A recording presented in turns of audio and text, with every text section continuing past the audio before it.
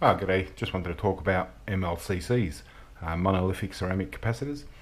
Um, Mostly, scrappers and people mostly pick them from circuit boards for palladium and silver um, recovery. And one of the one of the things with MLCCs, one of the probably the main problem when it comes to buying them is um, they're it's not really the problem in buying them or refining them. It's the people that actually pick them, because there are, whilst MLCCs are just about on every board, every modern board you can find, they're not. There are things on boards that look like MLCCs, but actually not. And so the problem with buying MLCCs off scrappers is that a good portion of them are actually inductors. They're not capacitors. And an MLCC is a monolithic ceramic capacitor. Some of the things that look like MLCCs on boards are monolithic chip inductors. They're a totally different thing. And those chip inductors, whilst they have a little bit of silver, and they don't really have palladium. And so what we're kind of really chasing is the palladium out of these MLCCs, and the silver is it's something that you would go for afterwards. But basically, if assuming that all the MLCCs you pick are actually MLCCs, then the recovery rate is somewhere around 2% palladium, 10% silver. So for every 1 kilogram of MLCCs, you should get 20 grams of palladium and 100 grams of silver. That's assuming that these MLCCs are actually all MLCCs, and they're not. They don't have MLCIs mixed in with them.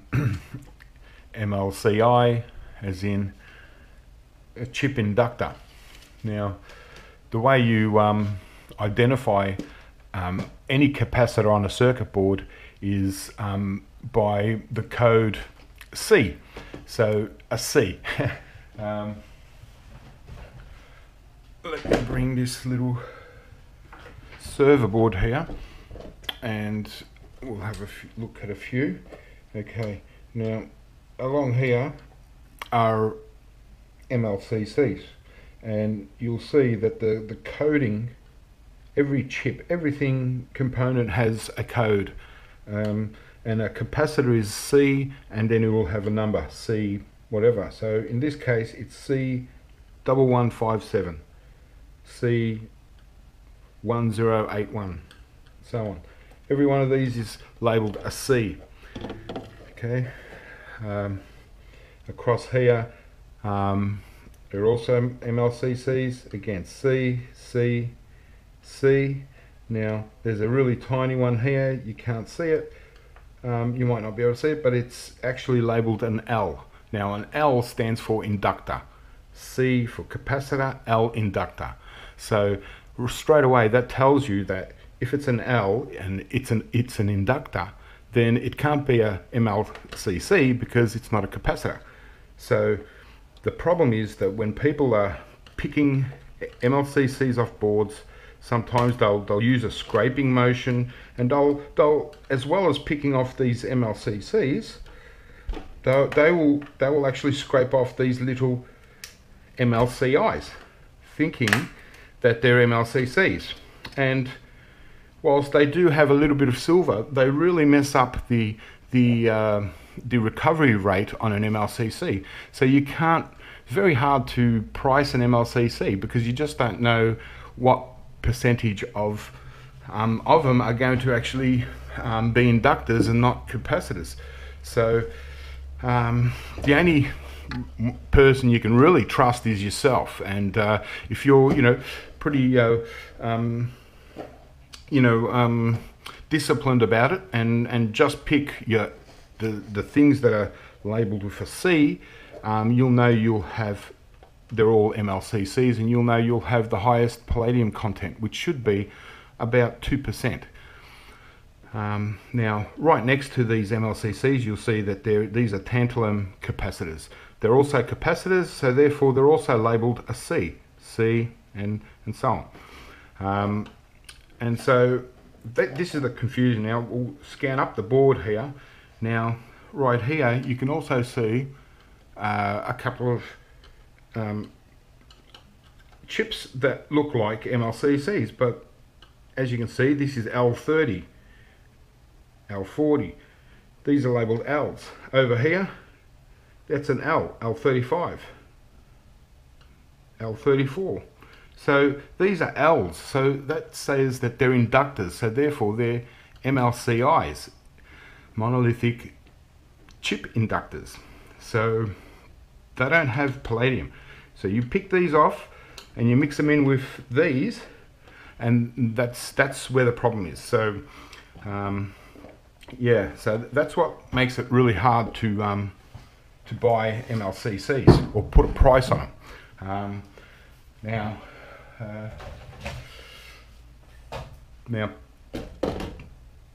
here's another. Here's just an Apple motherboard, just to have a look at MLCCs again. So okay, so it's a C, so that's an MLCC. That one is.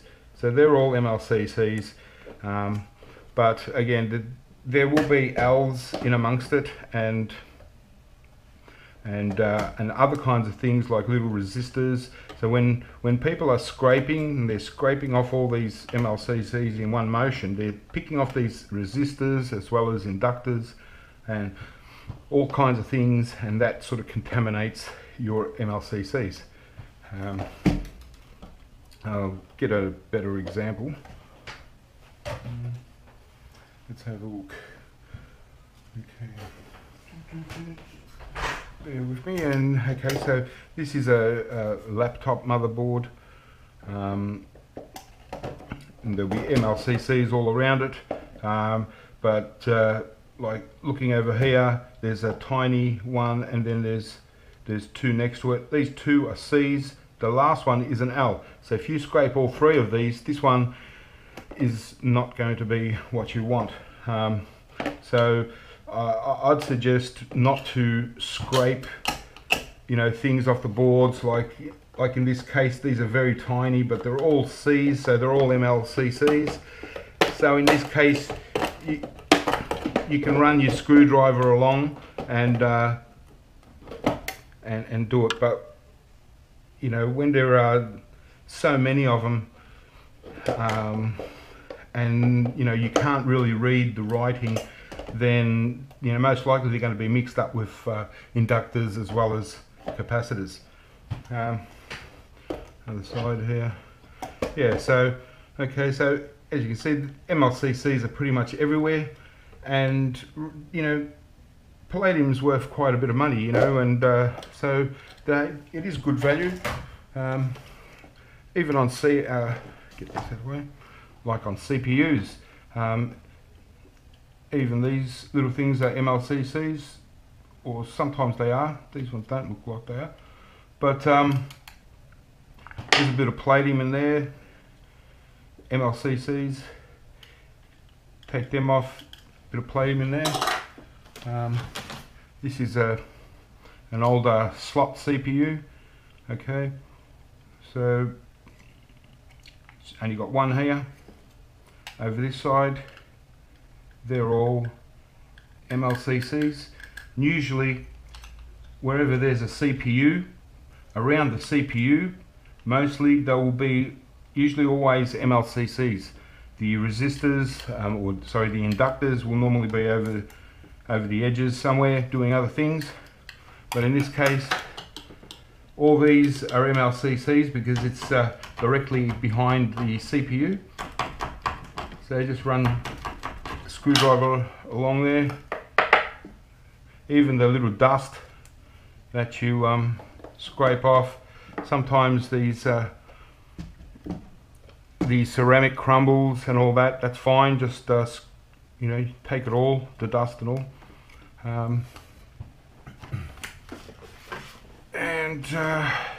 You know, here's off an Apple G5 server. This is a like a similar to this, a slot, kind of like a slot CPU. As you can see, the MLCCs running all along there. Beautiful. You know, look at that all around, and every one of them is labelled C and a number, C, C, C, C, C, all the way along. These ones here. So, you know, with 2% palladium, there's quite some value there. Other side, look at that row. You know, they're all over. And in this case, if it's a server, you actually get 2 of these in a server. So yeah, they're awesome.